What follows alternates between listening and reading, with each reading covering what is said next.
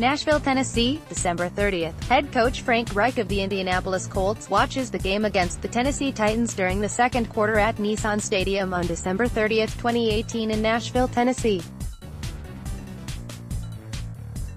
By Andy Lyons, Getty Images. The turnaround of the 2018 Indianapolis Colts is one of the defining stories of the NFL season. It should make Frank Reich the NFL Coach of the Year. The NFL Coach of the Year is oftentimes easy to predict. The head coach with the biggest year-to-year improvement and win percentage is more often than not the Coach of the Year. Sure, there are counterexamples, very often involving Bruce Arians. And Bill Belichick wins by default if no other candidate stands out. But Arians did not coach in 2018 and the Patriots just finished one of their more lackluster seasons in recent memory. The case for Gregg Williams. Going simply by this method, Gregg Williams should be the front-runner for the award. The Cleveland Browns improved from 0 to 16 to 7-8-1, which is a win percentage improvement of .469. This leads the league, with the Bears and the Texans rounding out the top three at .438 each. Williams, of course, is just an interim head coach, taking over from Hugh Jackson after Week 8. This could actually strengthen his resume. He actually took over a 2-2-1-1 team and turned it into a 5-3 team. This turnaround of .521 win percentage would rank among the top 10 of all time if it were sustained across a whole season. But as it is, this will probably hinder his chances of getting the award. Except in very rare cases, like when Arians won the award as the interim head coach during Chuck Pagano's battle with leukemia. The Coach of the Year award goes to head coaches that coached a full slate of 16 games. The case for Matt Nagy and Bill O'Brien. If we discard Williams due to his short resume, the next man up are the Chicago Bears' Matt Nagy and the Houston Texans' Bill O'Brien. Both coaches come with very different types of improvement. Nagy would be an interesting choice. He would follow up another Coach of the Year that won the award in his first season as a head coach, Sean McVay of the Los Angeles Rams. Like McVay, Nagy inherited a quarterback that struggled mightily in his rookie season. In 2018, Mitchell Trubisky showed signs of growth and Nagy's creative offense helped him en route to a 12-4 finish. That record was largely stemmed by the league's best defense, coordinated by Vic Fangio. Fangio was a carryover from the previous regime. With Nagy being an offensive-minded coach focusing largely on Trubisky, it seems a bit off to give him credit for the defense which he left in the hands of Fangio. O'Brien's success, on the other hand, seems entirely tied to Deshaun Watson. Where Nagy should at least be credited with helping his quarterback via play calling, Watson routinely has to outplay O'Brien's stale scheme and horrible offensive line situation.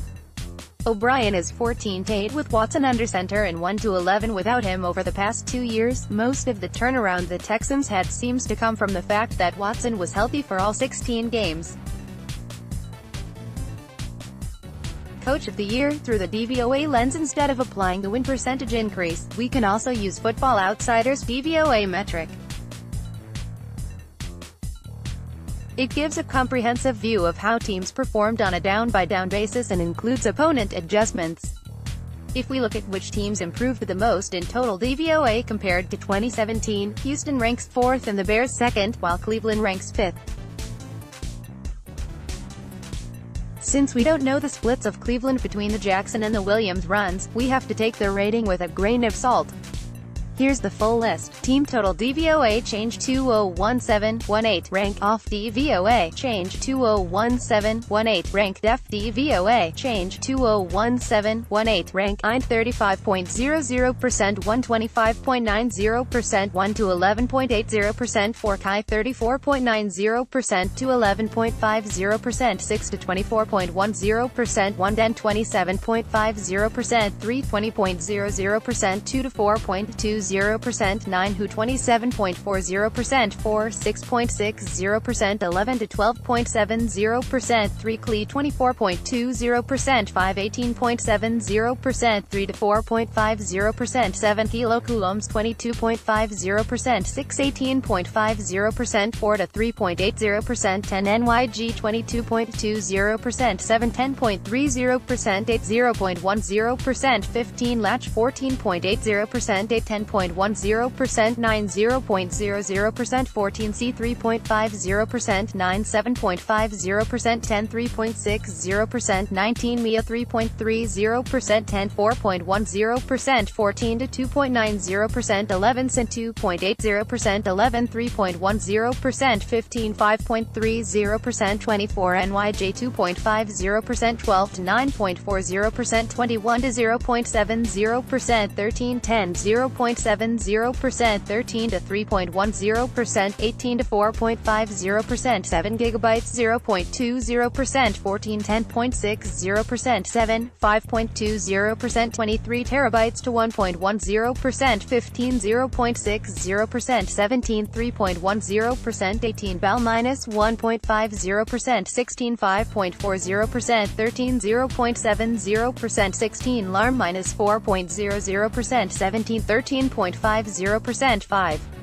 10.50%, 29 ATL minus 4.50%, 18 0.70%, 16 7.60%, 28 NA minus 8.40%, 19 to 12.80%, 26 to 10.50%, 5 BUF minus 8.60%, 20 to 16.70%, 30 to 16.20%, 2 NO minus 10.00%, 21 to 5.70%, 24.80%, 21 DAL minus 10.60%, 22 to 13.20%, 27 to 9.40%, 6 SF minus 12.00%, 23 to 12.10%, 25 to 2.70%, 12 CAR minus 12.50%, 24 6.60%, 11 14.20%, 32 OK minus 14.40%, 25 to 11.00%, 24 2.00%, 17 PIT minus 15.90%,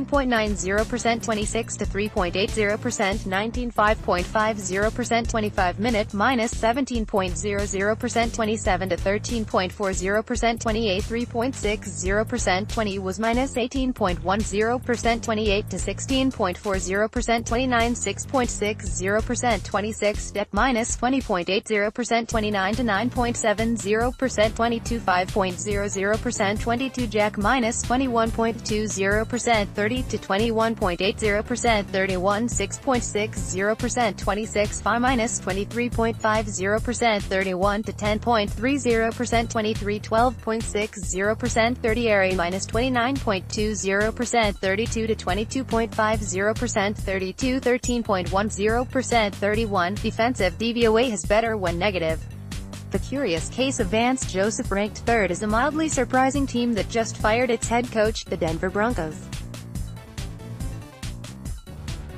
The Broncos improved on both sides of the ball, but mainly on offense. The addition of Case Keenum and the impact of rookie running back Philip Lindsay lead to a 20 percentage points improvement over 2017, which is the second highest mark on offense. In terms of DVOA ranking, Denver's offense jumped from 31st to 14th. On defense, Denver improved as well, going from minus 5.50% to minus 9.70%. This improvement of 4.2 percentage points ranks 9th among defenses in 2018, and in terms of ranks, Denver jumped from 10th to 5th. Needless to say, Vance Joseph won't be getting any awards. Even if his side of the ball did well, Bill Musgrave was running the offense in Denver. This partly explains why John Elway elected to fire Joseph after 2 years. DVOA also agrees that Fangio, and not Nagy, was the driving force behind the Bears' turnaround. The Bears' defense leads the league at over 24 percentage points improvement, while the offense only improved by 11.5 percentage points, ranking 6th. Interestingly, the Texans' jump also was carried by the defense. Romeo Crennel's unit showed the third-best improvement league-wide, while the offense jumped only 6.6 percentage points, good for 11th. DVOA though has another name to consider for Coach of the Year.